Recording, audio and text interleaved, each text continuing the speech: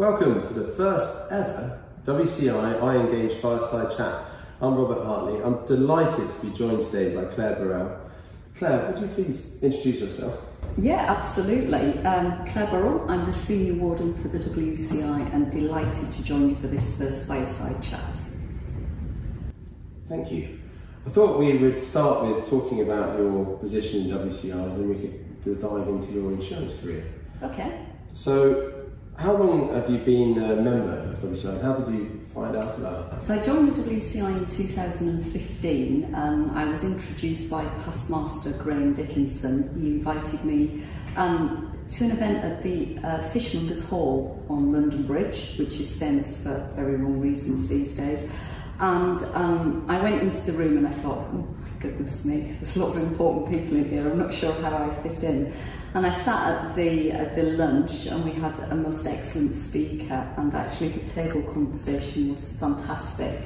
And I learned more about the livery, and I went to a couple more events, and then I got invited to join, and I thought, actually, I think this is going to be interesting. So I joined. That's kind of that history. Yeah, I think likewise, same as myself, you get invited to an event, you see how much fun it is and the networking, and I think you want to sign up. Yeah, absolutely. And you've very quickly got involved in the livery, and one of the things I saw you've done is get involved with the Lord Mayor's show. Yeah, so I think when I first joined the livery, I lived down near Brighton and I was working locally, and then I changed jobs into working in the city. And actually that gave me the opportunity to attend more things, and I went to a lunch, one of the informal lunches on a Friday. I walked into the room and I thought, okay, what's going on in here? And I had the fortune to sit next to Terry Masters, who was junior warden at that time. And in my best approach, Terry said, what do you think of the livery, Claire? And I went, well, I've just walked into the room and I felt quite uncomfortable and I couldn't be identified as a member. And we had a really good conversation, and Terry said, well, get involved, do something, get yourself into it, don't sit as a bystander. And I went away and I contemplated that, and then I got introduced to Nick Smith, who was the chair of the livery committee at the time, and he kindly invited me to come along to a couple of their livery committees, and I got asked to join, which I did. And then I think, you know that thing where they say volunteers and everybody steps back and you're left at the front, and they said, well, we'd like to do the Lord Mayor's Parade. In previous years, we'd just run that by joining other modern liveries, but we were getting to a point where the WCI kind of wanted to make its presence known within City Civic, and we were starting to look at our approach, working with common councillors, etc., sheriffs. And everybody stepped back and I was still standing, so I said, okay, I'll do that. Not a clue what that involved. I did learn quickly. But what a fantastic experience. So there was a very small working committee working with Terry at the time, as he was up and coming master. And we wanted something that worked for the general public. The Lord Mayor's Parade is about parading the Lord Mayor around, introducing him to his people of London. So we needed something that resonated, and insurance is a bit, nobody really understands that. So the team came up with the slogan, London insures the world, and then we're like, well, what do we do with that? So we got to the conclusion of creating this enormous balloon with the world on, with the logo on it, and then we had to work out how to get that made. Luckily, the company that I was working, the insurer I was working for at the time, had an amazing events and marketing team, and they put me in touch with a lady who worked doing Notting Hill Carnival. Not a problem, she was just perfect. So we did that, we got a parade, we got sponsors, and the rest, they say, is history, and now we have a committee that looks after that and does an absolutely fantastic job making sure that that's just like a machine each year. So there you go, that's where I got to with that. From the livery committee, I became chair of the livery committee when Nick ended his term. We do sort of 2-3 year stints. I was asked to take over that, and I'm a bad planner, great organiser, I think is how I would describe myself. So started looking after the livery committee, got invited to the court. How you get into the chair of junior warden, senior warden and master, still a bit of a mystery to me. That's not my choice or selection, but the more I got involved, the more I enjoyed it. We did the first Sheriff's Challenge, which is working with school year 12s, lower 6th in Aldermoney for our audience. Working with schools in a debating competition where the final was held in the Old Bailey in Court Number 1 in front of High Court judges.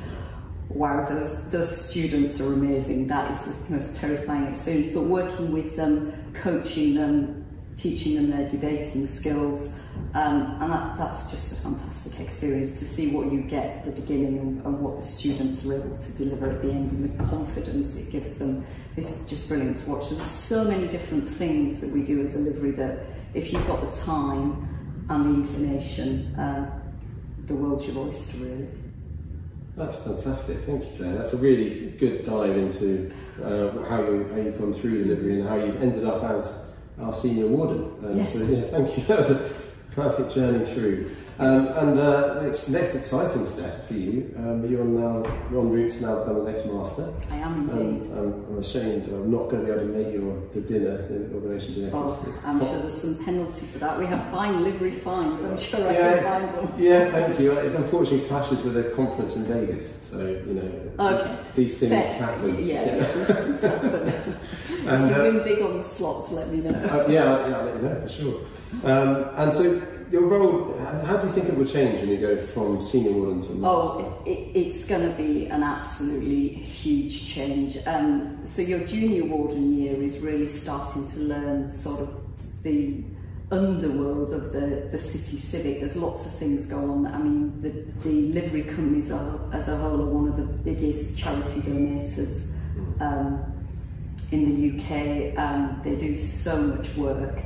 And as you start in this junior warden, you start to do more of your livery connections and city civic and working with other liveries and actually how we can collaborate and drive change.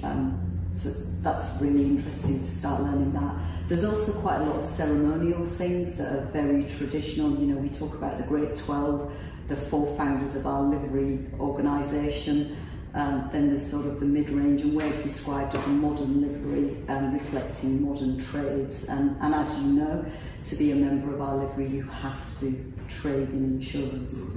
You have to be connected to insurance. So junior warden, you kind of learn the ropes. Senior warden is for me, has been much more about working with our internal committees, understanding how they work, working with the charity, working with the clerk's office. And it is a little bit like running a very small business. You've got a P&L to take care of, you've got your membership to take care of, and in effect you're, in business terms, the CEO. The bigger part of the role, and certainly for me, I am so fortunate because this year, not only have we had Nick Lyons, who's our current Lord Mayor, who's also a member of our company, we have 2 sheriffs that are due to be elected into office next week. Which is Alderwoman Dame Sue Langley and Alderman Bronick Masiada, and I think both names will be well known to our membership. And they're both sheriffs, and this is the first time in history that one mother company has had 2 sheriffs, as far as we're aware, and 1 master. So it's so exciting. So there's a level of ceremonial involvement that perhaps we've not been involved in before being a mother company, which goes full circle for me. So we started with the Lord Mayor's Parade, and this year I actually get to go in a carriage. Yeah. How fantastic is that? That is fantastic. That's so exciting.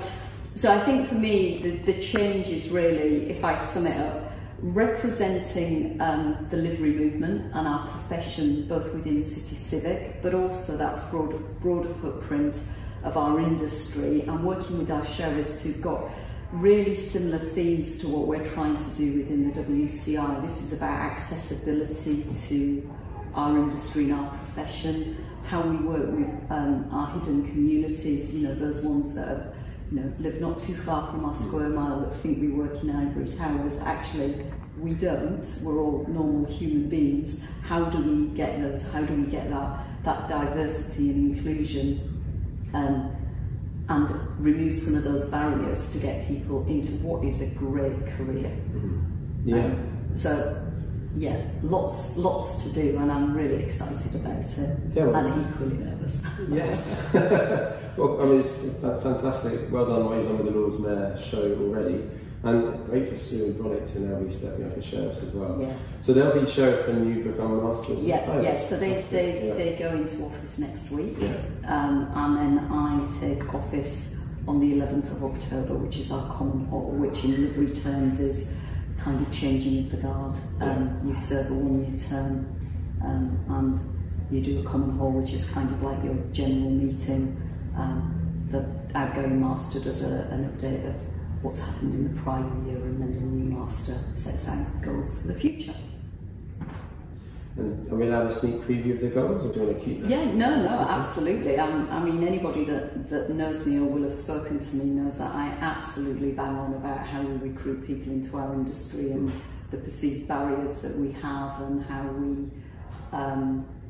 we're just not accessible, and we are a vessel as an insurance group organisation that needs lots of different skills and capabilities. We don't all need to be an underwriting professional, an actuary, a broker, or a claims person, which are probably our traditional roles. We need analysts, we need scientists, we need marketing people, we need people that look after our buildings, we need IT people, we need technology. We've got to build products that deliver to the future. How are we doing that innovation? How are we taking, and you've got children and I've got children, how are we taking the way that they learn and what they're going to need to protect their futures? How are we creating jobs for them using old definitions and learnings? We've got to change it. We've got to make it accessible. I don't have all the answers, but I've got a view that working with the WCI in the reach that we have, both from an industry professional working with the CII and other professional bodies, and our membership, actually we're in a great place to be, I'm going to use the word aggregator because we're an insurer, we work in insurance, but aggregate those things together, be a destination, so we can say, oh, you want to learn about that? We know the exact people. Here, join this link, move over here. They'll be able to help you with that, and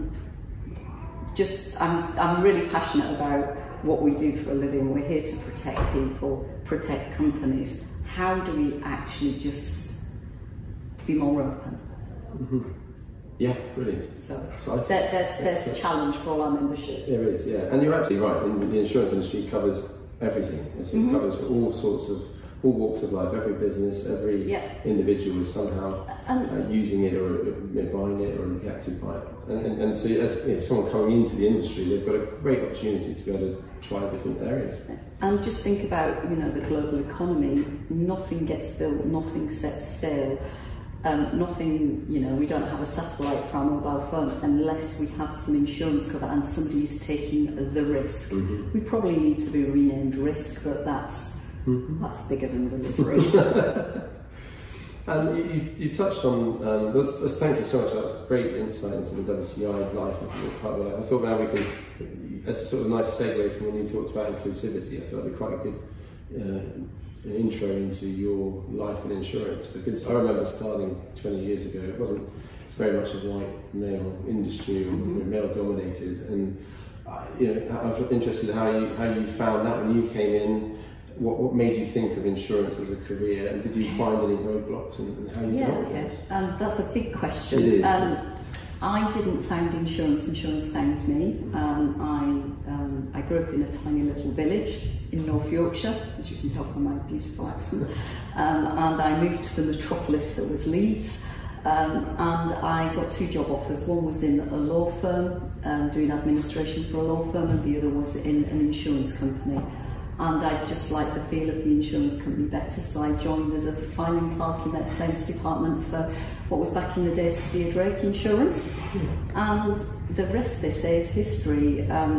I loved it. I progressed, became a team leader, an office manager, and then, you know, just stayed in insurance. So my discipline, my original discipline is claims, but as I moved through my career, I kind of had either fixing a problem or creating something new, so kind of working in that change agenda, which moves you into where I am today, kind of in a COO role. So, you know, you understand the breadth. You start life as an absolute expert in something in your insurance career, and the further you get into it, the more, you know, you're not an expert anymore, you're much more of a broad scope person. I think I would reflect that. Barriers or challenges, I think definitely when I started there wasn't any female directors or very few female leadership, and if there were female leadership they were often in HR or marketing, they weren't in underwriting, claims, etc. But I never perceived that there was a barrier. For me, it was always about your skills or your ability. I think the biggest challenges, and I'm much older, was things like taking maternity leave and then coming back in. Your maternity leave was quite short. Coming back into a business and having that sick baby at home, or, you know, having to flex a little bit in the days when that didn't happen. Oh my goodness, thank goodness for paternity leave. And hasn't COVID been amazing? Because I love it now. If I put an 8:30 call in and one of the guys on the call goes, sorry, school run, can we move it? I'm like, yes, that's exactly what I want to hear. And I'm very fortunate. Andrew, my partner, you know, we co-parent, and I mean, we both have full-time jobs, so it works, and our kids have understood that all the way through, and we've always communicated well. So I think maternity, coming back in, recognising your career break, trying to balance fairly senior roles, meetings, board meetings with small people that are often not well, particularly when you first go back to work. I think that was really challenging. And then, and this is probably an inside challenge rather than an outside challenge, but as you progress further and recognising there wasn't always other female leads when you get to board positions, just your tone of voice, the way that you articulate things, the way that you think is often very different to your male colleagues. So you can be sat in a board meeting and you can say something and there's kind of, oh, there's a different tone of voice in here, there's a different way of thinking. And it took, personally, it took me a little while to realise that that still had the same value. And my voice and opinion was there. I wouldn't be making it if I didn't think it was an important point, but it took me a while to recognise that. But I think we've come such a long way. We've still got places to go, there's still pockets of challenges in our industry, but you know, I've only worked in the London market since 2016, and personally I've not had any issues with any sort of restriction around being gender, you know, female gender at all. That's great. Yeah, it's good to hear. I agree. I think the industry has moved on massively in the 20 years that I've seen. And it has. And it's wonderful to see. It's got to be about capability and ability. It does. Yeah, it should always be about that. Absolutely. Always, I agree. And as you say, having that diversity gives you breadth of knowledge. And that's also one of the things I like about the WCI, is when you go to those networking events, you get that breadth of knowledge of people in the room, and there's so much to learn. Look, the WCI, we have got a great statistic. The WCI has a court, which is in effect a board. Yeah. And on our court, we're at least 50% women, if not just slightly over. That's great, yeah. It's fantastic. Thank you for that. It was a great insight into your career so far. I was thinking, if someone coming into insurance new, what sort of advice could you give them to kickstart their career? What would I say? Careers aren't linear. You don't naturally go that way. You go broader often, side to side. A job role is a job role. When you start doing the job, it's actually what you make it. What's written down is sometimes so. And I think perhaps more so for women, there's a statistic that says a woman would need to know at least 95% of the job before she accepted it, whereas a man would go 50%, yeah, that's right. And I think somebody quoted that last week at something I was at. Actually, it was Dame Sue Langley quoted it. And there's some truth in that, but actually if you look at a job role written down, it's actually how you interpret that and how you deliver to that. So I think always be yourself, and be kind, because I don't think that costs anything. That if you work hard, the rewards will come. That's natural. That's great. Yeah. Thank you. So yeah, thank you. That's great advice. And I suppose feeding into that, maybe 3 things you could tell me about what you've learned through your career. Oh, that's quite hard. Always ask questions and don't assume. Insurance has lots of acronyms and all sorts of things. Just ask the question, never assume. Work hard, you will get your rewards. And keep perspective and humour, because on the difficult days, they're probably the things that you need. They're probably my 3 things. Good ones, lovely, yeah, thank you. I think I could add to that, don't send an email when you're angry. Safe to draft, that's a great one. Safe to draft. Safe to draft, yeah. I forgot that one. Pick it up again later when you... It's never too, it's no rush, you can always come back to it. Yeah, don't text drunk either. Yeah, don't text drunk. That's okay. Well, thank you. I think we're just on to the sort of last now, fun facts, if you have any. So, what 3 facts we might gain about you from personal or professional? I'm not sure I have fun facts. Yeah. I think for me, you get what you see. I don't have different layers or different levels. I'm quite direct and transparent as a person. What do I do outside of the WCI? That kind of takes up quite a lot of my time. Obviously the classic mum's cab, you know, got to do that, taking the kids here, there and everywhere, so that's probably been about 15 years of my life.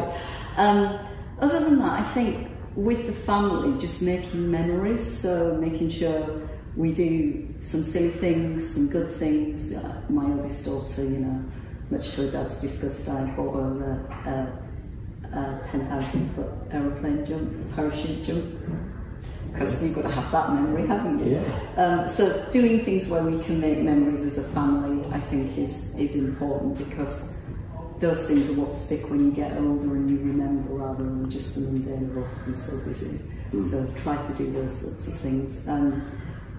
My family are all kind of like planning and warning, and I'm a bit more I like organising, but I don't necessarily tell everybody the plan. So sometimes I'm like, oh, we're doing this today, and they're like, oh. So I would say making memories, that's important. That's great, thank you. That's brilliant. Well, that's all I have to ask. Is there anything else you may want to add to anything? I think we've covered a lot. No, I think just out to the membership, you know, ask questions, talk to people, we're all approachable. Don't ever feel that you're not included, and the door's open. That's great. Well, thank you, Claire. Thanks so much for coming. Thank you, everyone. Thank you for watching. Thank you.